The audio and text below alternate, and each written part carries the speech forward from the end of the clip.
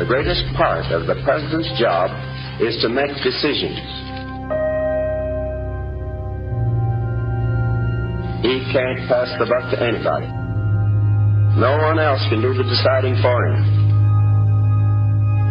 There is no job like it on the face of the earth. In the power which is concentrated here at this desk, and in the responsibility and difficulty of the decisions.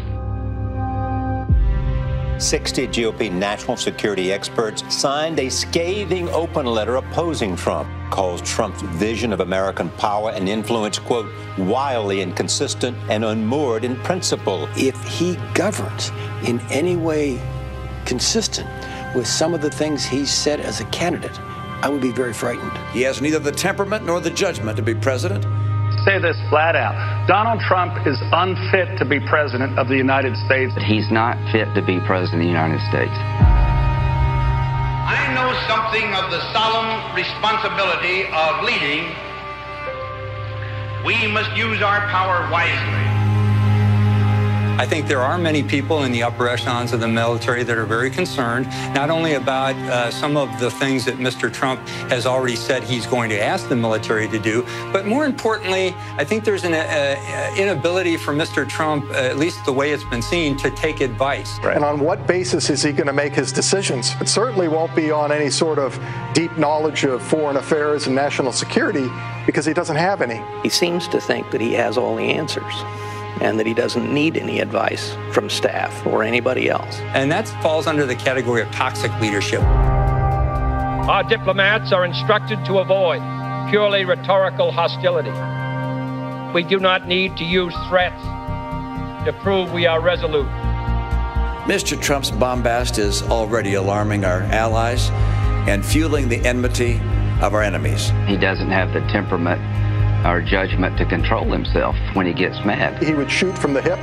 He would rely on gut instinct. He is erratic. He says crazy things. He said one stupid, reckless thing after another, and he's shown absolutely no temperament to try to learn the things that he doesn't know, and he doesn't know just about everything.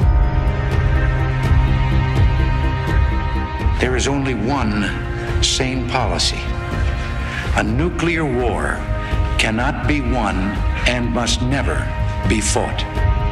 We're about to turn over the nuclear codes of the United States to an erratic individual. He's been talking about the possibility, the future option of using a nuclear weapon against our Western European allies. His finger would be on the nuclear trigger, and this is a man who doesn't know what the nuclear triad is. This is not somebody who should be handed the nuclear codes. I think you have to ask yourself, do I want a person of that temperament control the nuclear codes?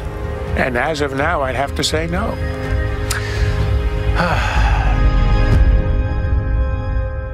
Regardless of your politics, whether you are Republican or Democrat, your fate is tied up with what is done here in this room.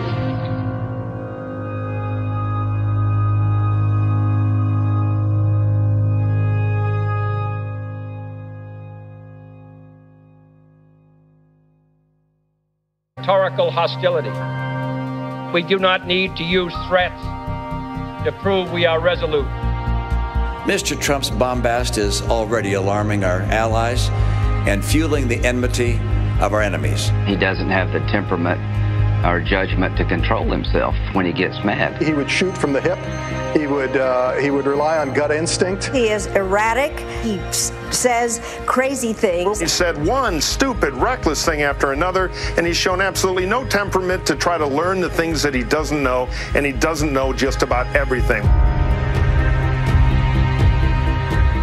There are many people in the upper echelons of the military that are very concerned, not only about some of the things that Mr. Trump has already said he's going to ask the military to do, but more importantly, I think there's an inability for Mr. Trump, at least the way it's been seen, to take advice. Right. And on what basis is he going to make his decisions? It certainly won't be on any sort of deep knowledge of foreign affairs and national security, because he doesn't have any. He seems to think that he has all the answers, and that he doesn't need any advice from staff or anybody else. And that falls under the category of toxic leadership. Our diplomats are instructed to avoid purely open letter opposing Trump, calls Trump's vision of American power and influence, quote, wildly inconsistent and unmoored in principle. If he governs in any way consistent with some of the things he's said as a candidate, I would be very frightened. He has neither the temperament nor the judgment to be president. Say this flat out. Donald Trump is unfit to be president of the United States. He's not fit to be president of the United States. I know something of the solemn responsibility of leading. We must use our power wisely.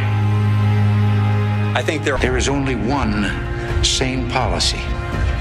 A nuclear war cannot be won and must never be fought.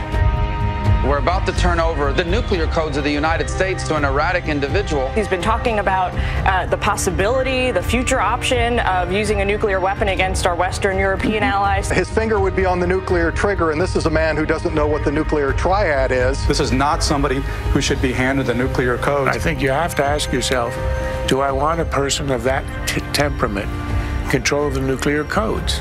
And as of now, I'd have to say no.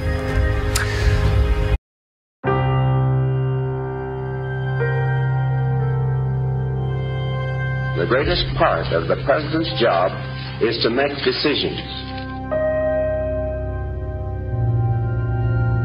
He can't pass the buck to anybody. No one else can do the deciding for him. There is no job like it on the face of the earth. In the power which is concentrated here at this desk, and in the responsibility and difficulty of the decisions. 60 GOP national security experts signed a scathing